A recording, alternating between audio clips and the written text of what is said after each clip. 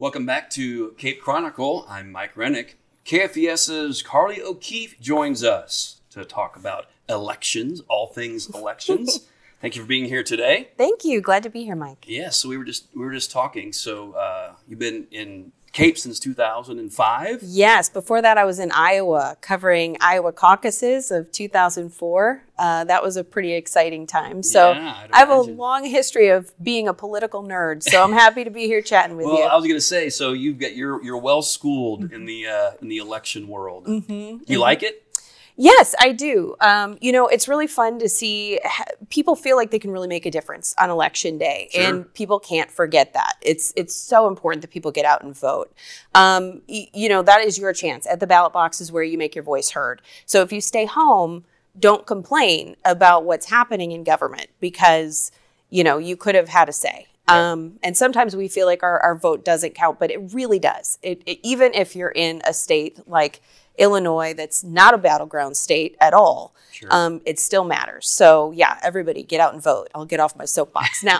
No, that's okay. You get the vote, you get to speak. That's right. Absolutely. That's kind of how it goes. Well, specifically to KFVS 12, what does that time look like for you guys around November the 5th? I'm sure it's pretty hectic. Controlled chaos, basically. Yeah. Maybe not controlled. But yes, there's a lot of people on the phones. We're always calling people like Kara Clark Summer, on bothering them on their busiest day of the year. Sure. And, we're trying to keep up with the numbers, get the very latest details and see who's winning. Sometimes you don't know at the end of the night. We just had a case just in the August 6th primary where the Dunkeld County Sheriff, we didn't know who won for, I think it was 2 weeks after, because they did a recount and it was a whole hullabaloo. So like you were talking before about, keeping elections honest, this was a perfect case of that, where we had to continue covering and make sure that the outcome was as it was supposed to be.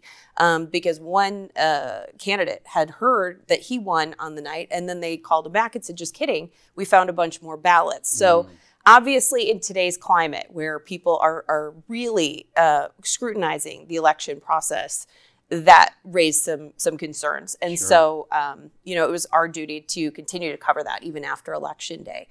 And this upcoming election is going to be interesting because we're focusing higher up on the ticket. A lot of our local races were decided in the primary. There's no Democrat running. True. So, that makes it easier and more difficult. We have to try to spread out our coverage and go here, there, and yonder to make sure that we're representing all areas of our viewing area, which is Illinois, Kentucky, and of course, Southeast Missouri. And that's a big area. Yeah, we have a good sized staff, but it's still a small staff, and we do the best we can. Will we see reporting leading up to election night? Any special types of programs or reports leading up to? Well, we do on pretty much a daily basis. We kind of keep up with things, of course, talk about polls and who's leading and this and that. We also do sometimes lead up to election web specials. I did one on the primary night, talking to an expert and kind of hashing out some of the races that you would see on the ballot.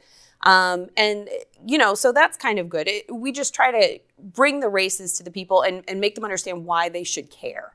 That's really our main job, because, you hear a name, you don't really know about that name. You don't know what they really believe in, other than the attack ads that they put on TV, Right. which aren't always maybe truthful to the person themselves. It's kind of buzzwords, but And, for local media, this is really a time, when, you're not going to find, for the most part, the in-depth coverage for your area on election night than you would with your local media. Yeah, CNN is probably not going to be talking about the Cape water rate increase. Probably not. Right? I mean, that's Probably a hot not. button issue here in Cape, and people are going to want to know about that.